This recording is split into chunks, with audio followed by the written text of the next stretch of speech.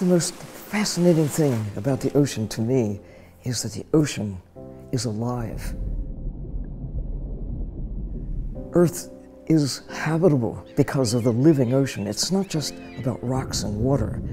It's the long history, billions of years of fine-tuning the creatures, changing the chemistry of the planet over long periods of time.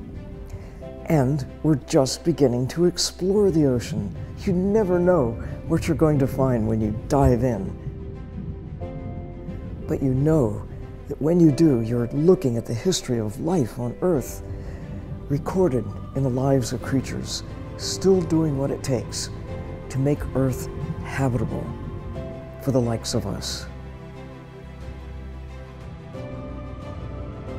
Think about it.